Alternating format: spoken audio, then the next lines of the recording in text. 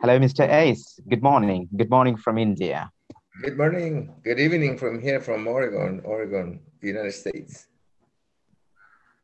Okay, thank you for joining today Yes, you're welcome. and welcome to Guestos Talk Show. All right, I'm glad to be here. Can you please introduce yourself? My name is Jacobo, and I live in the United States. I'm from Mexico. I've been living here for almost 40 years, and yes, I love the language. I love different other different languages. I'm trying to learn other languages like Russian, Chinese, Portuguese, French. And so, yeah, I'm kind of like the type of guy that likes to try different languages. All right. So, learning different languages are really fascinating. Yes, What other languages do you speak? I speak Spanish and I understand Portuguese a lot. And also, I understand less French. And the Russian, I'm like maybe a quarter. I don't know much of the Russian, but I do know the greetings like Dobre Utra, Dobre Večer, Agila, Harasho, Yautia, all those little words that you can say it around. But it's not Okay. not enough to keep the conversation. I can start the conversation, but I cannot. So, you are good at Spanish, English, and German. Sorry, French. Not German, Portuguese, and a little bit of more Portuguese than French, but do Very good. Spanish and English. All right. So, what is the regional language or your national language of Mexico? It is Spanish, Spanish. but it's Okay. not the Spanish from Mexico, from Spain. Of course, it's a little bit different because different countries obtain their own style of language. You know. Spanish is most widely spoken language. Yes. In South America, there are many countries. So, Spanish is not only spoken in South America, but in some other regions also. It is the third most spoken language in the world. In the world, yes, Spanish is one of the most extended languages in the entire world, and so lots of countries do speak Spanish, and they can also speak another language. In Mexico, there's a lot of people, just like the United States, where people are coming from different places, and they all speak their own language, and they live in Mexico or the United States. But in reality, Mexico is a home for all the people that cannot live in their countries. Okay. So, Mr. Ace, can you please tell me something about your hobbies?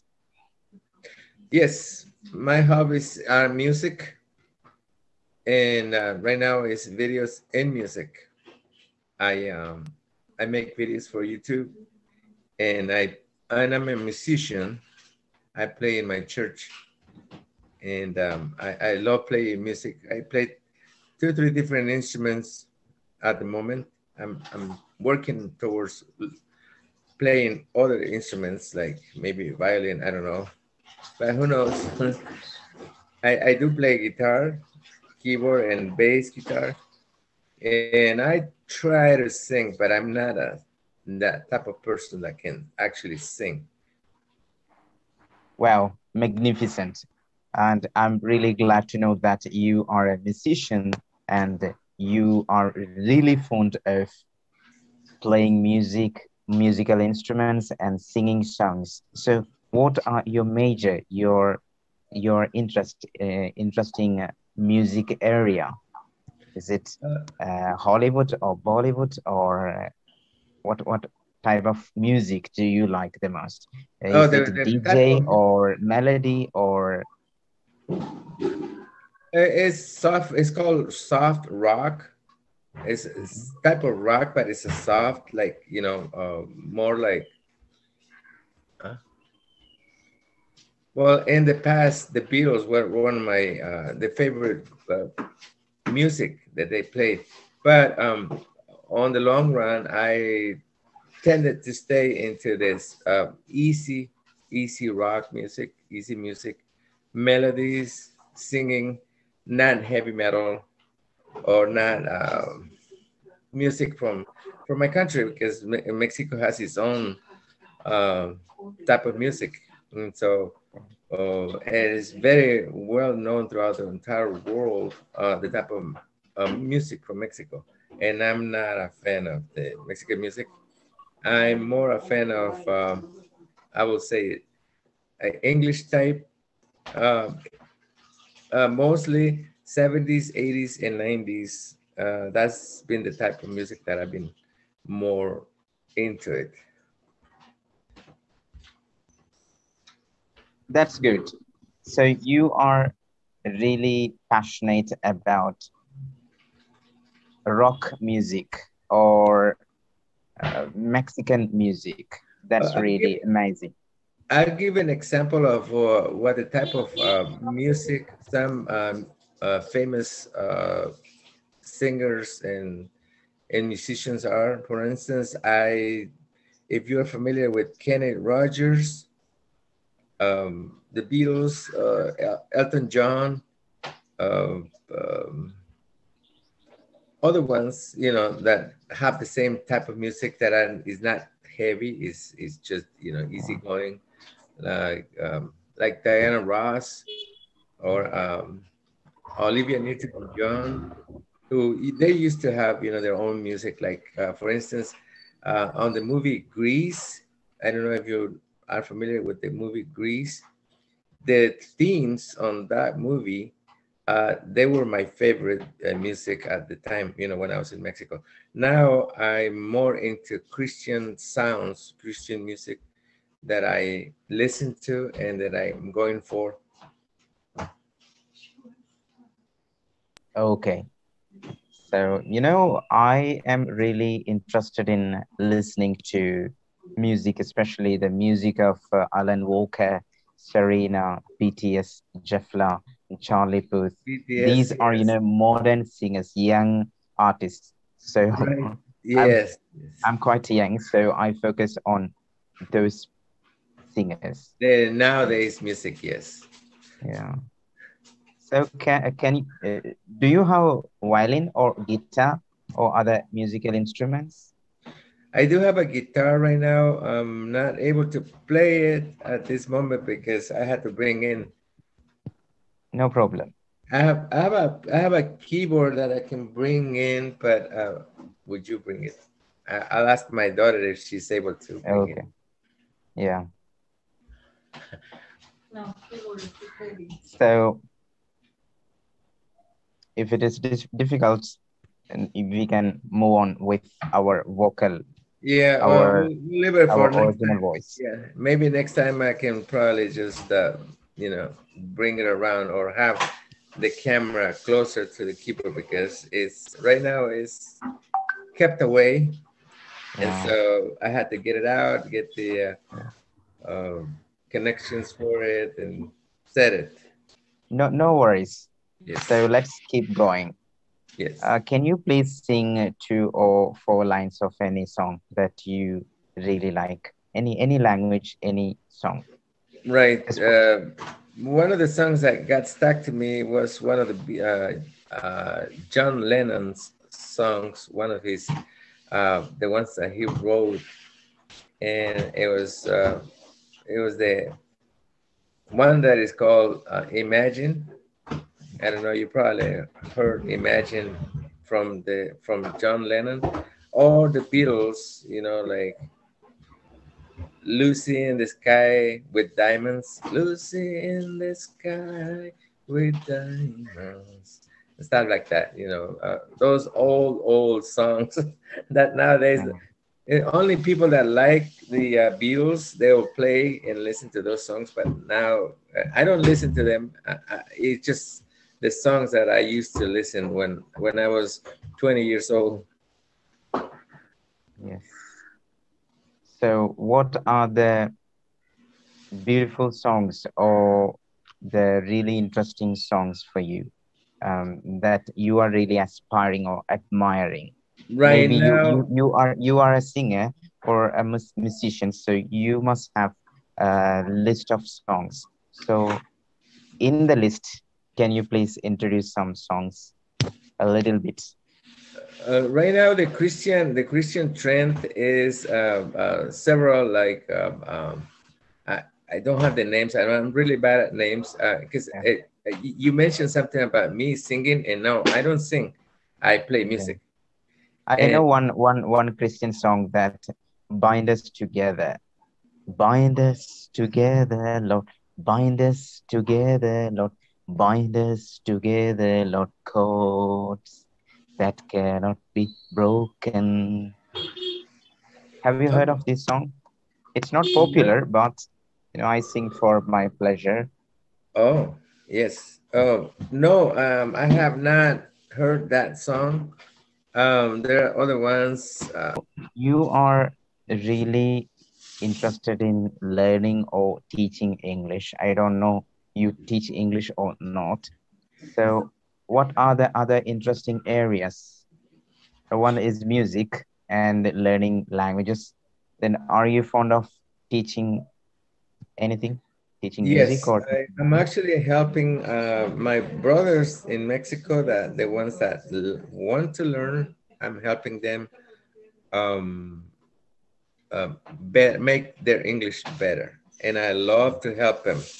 I love to answer questions about the English language when the person has a question, a doubt, and doesn't know how to say this. I love to help them. So I do help my brothers and sisters that want to learn, and anybody like on WhatsApp, if I'm in a group and they ask me, I'm glad uh, to be able to help them, and so I'm also fond of that. yeah? Do you think that a teacher necessary for students to practice English, or they can learn English themselves? Okay, very good question.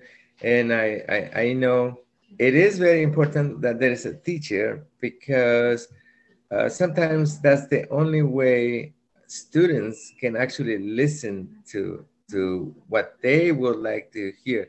Because sometimes we do want to learn, but we don't know how. I'm a self-taught English person. I knew what I needed to learn, and so I learned it. I didn't have a teacher with me, so I'm a self-taught English speaker, and so all I needed was just to be able to practice. And it wasn't until I was able to practice my English that I was able to get it and understand it. But yes, a teacher is very important, um, because a lot of us we wouldn't know what to learn if there was no teacher. Yes. You are absolutely right, because if there is a guide for the students, and they'll be very helpful in correcting their mistakes, and they can really enjoy speaking with the teacher, and the teacher can easily rectify their mistakes, and alternatively the students can identify or recognize their problems in speaking. And at the Yes. same time, teacher can teacher can train the students in advanced way. There are many sources available on internet or any other social media, but it has a limitation. If a teacher teaches the students, it is direct experience. If we watch a movie or if we focus on YouTube videos or anywhere, it is just like a virtual platform, digital Indirect. platform. Yes, So, indirect.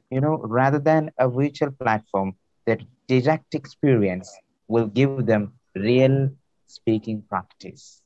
Yes, yes, yes, that's true. I actually try my own idea of how to learn a language, and it doesn't work. I tell you why. Because I know what I need to learn. And so by learning another language and I put my own method to into practice, I can learn it, but I still need somebody be available to be able to ask that person, and that person is to be able to answer me and give me the answers. So if I don't have that person, then I'm left alone. And so it's really hard. It's really hard. For English, it was not that hard for me because I used to get a book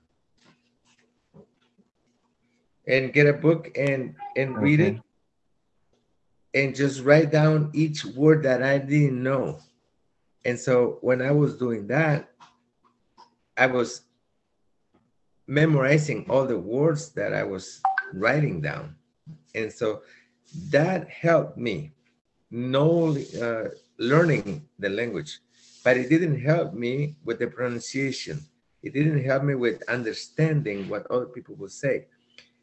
I needed to be in between these English speaking people in order for me to be able to grasp and hear the sounds and vocals and words and phrases.